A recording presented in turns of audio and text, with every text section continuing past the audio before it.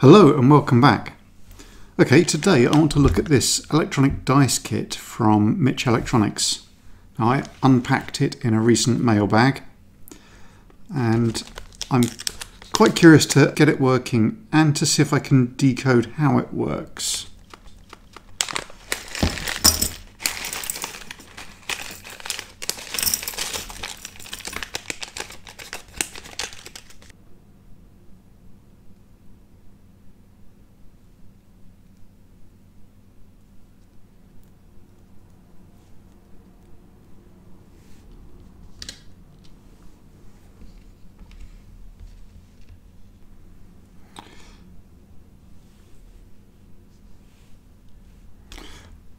Right, so there are 4 10k resistors, that must be those.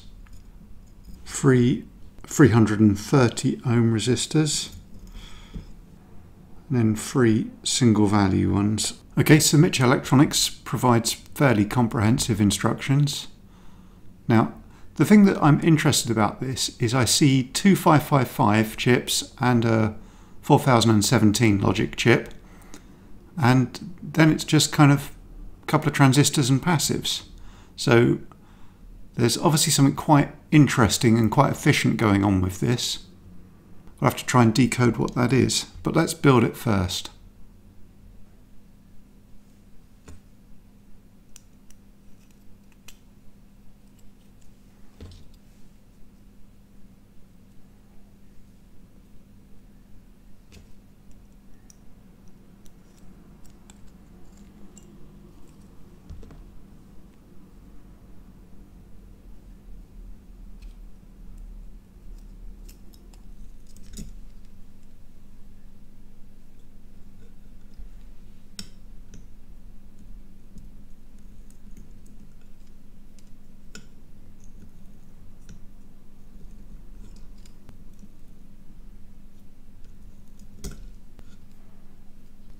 Okay, so R6, 7 and 8 are the 330 ohm resistors, so that would be these 3.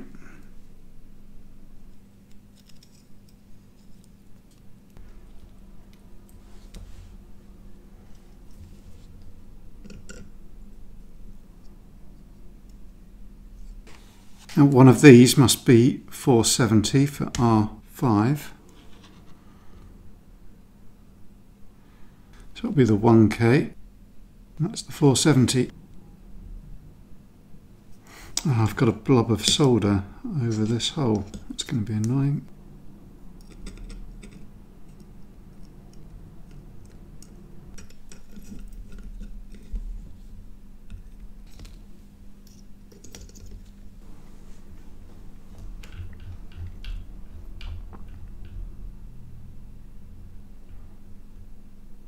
Right, so R3 was this 1k.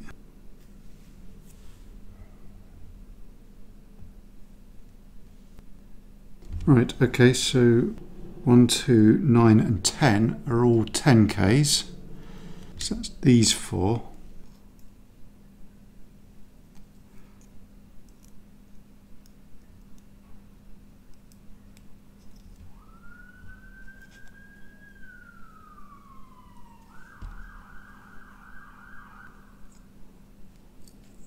And R4 is 680k, which is going to be this one, by a process of elimination.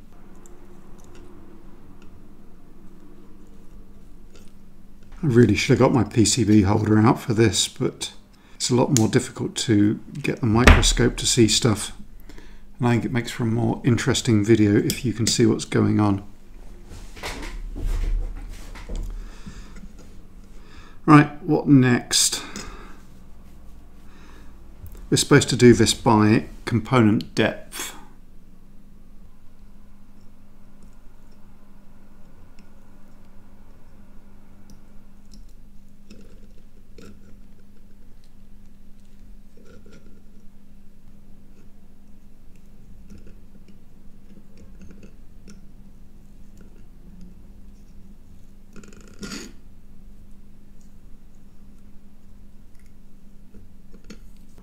Okay, so now we've got 6 of these 100 nanofarad capacitors.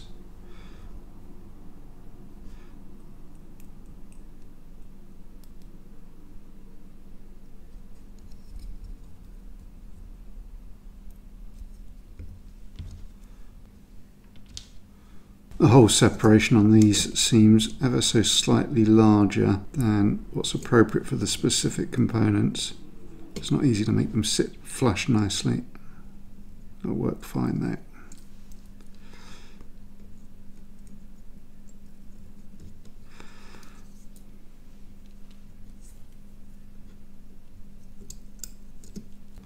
We're going to do this switch next.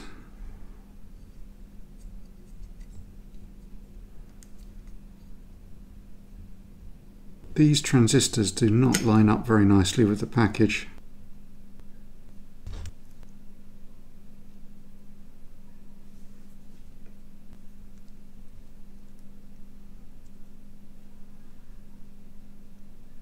Now, lots of LEDs.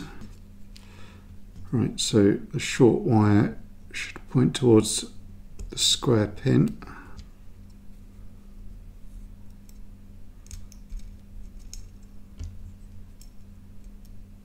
Okay, I've actually got a spare LED here.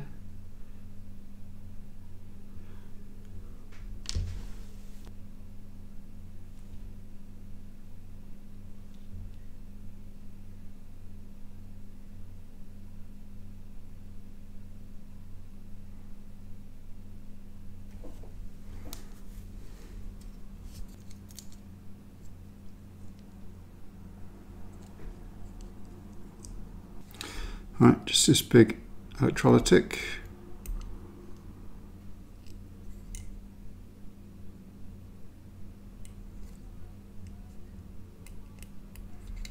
I'm not actually a big fan of doing power connectors like this.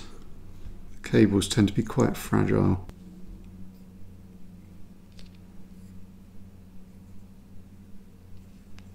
That wasn't too bad. Okay. Let's play Hunt the Battery.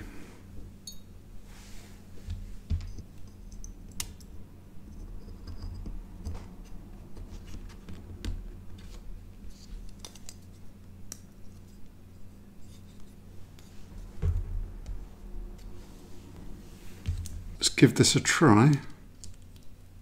Okay, so we got a 5. Another 5. 4. Okay, I think this is a success on the build. I like the way it cycles through the values.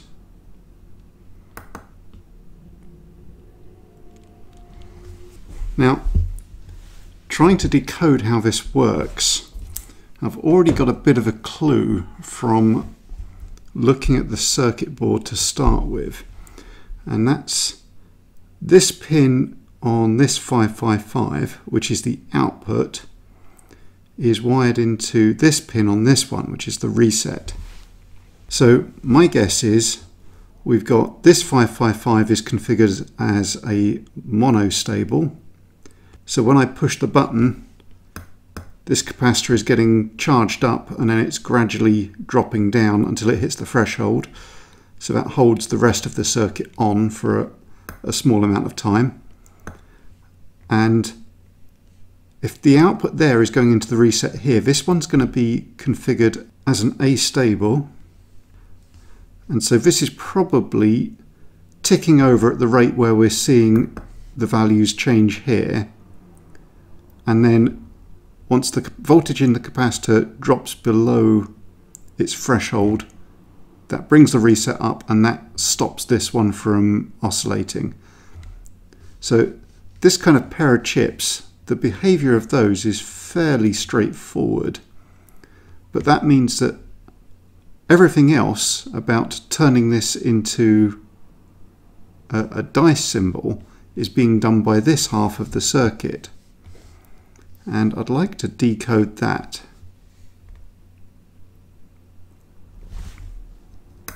This is a really cool little circuit though.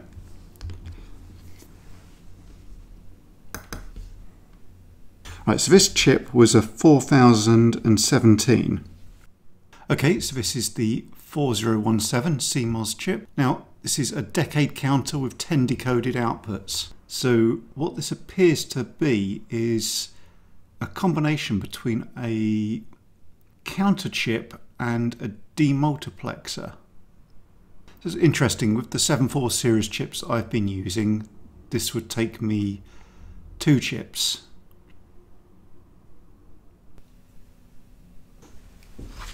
Right.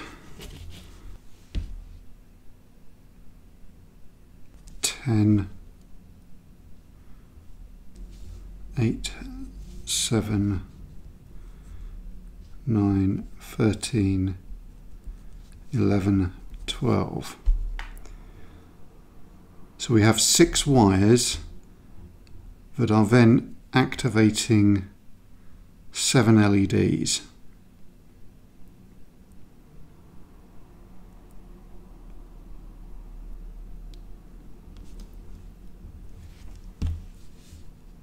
So it's 10 and 13 are on. So it's 1 is just 7. 6 is everything but 7. 5 is everything but 9 and 12.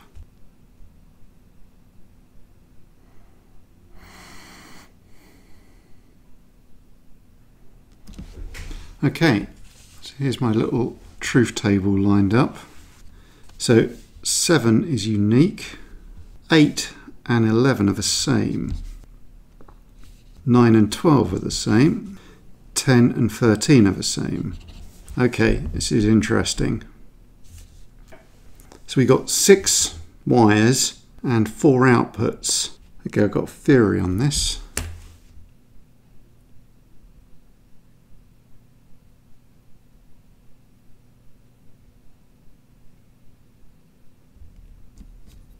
Okay, so these 3 lines here, they are basically wired up using these diodes as a small diode matrix, which I find particularly interesting. I've done some experimentation with those before.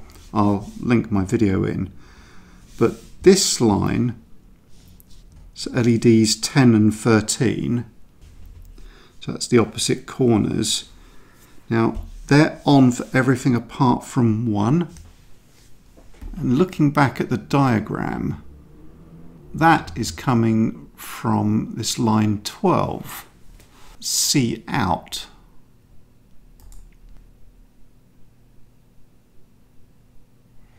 Ah, that's curious.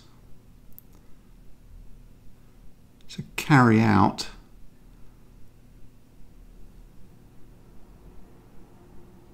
is high, way up to 5.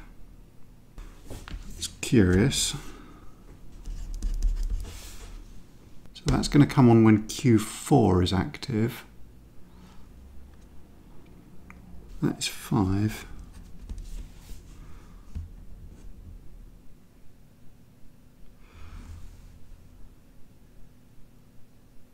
Okay, so so the carry out goes low for half the cycle, which with the truncated looping using wiring the 6th point back into the reset means that it can use carry to generate this signal, so it's high for everything apart from the 5th point.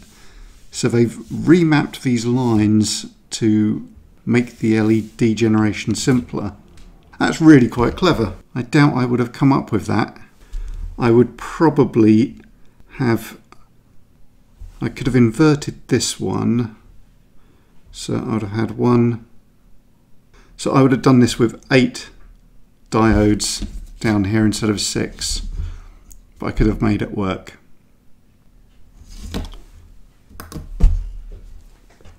Okay, now that is a really clever circuit. I really enjoyed putting that together, as a few of these components are not as neat as it perhaps could have been, mostly because I didn't employ any component holding, but it worked. That was fun. Hope you found this interesting. Thanks a lot for watching, and I'll see you again soon. Goodbye.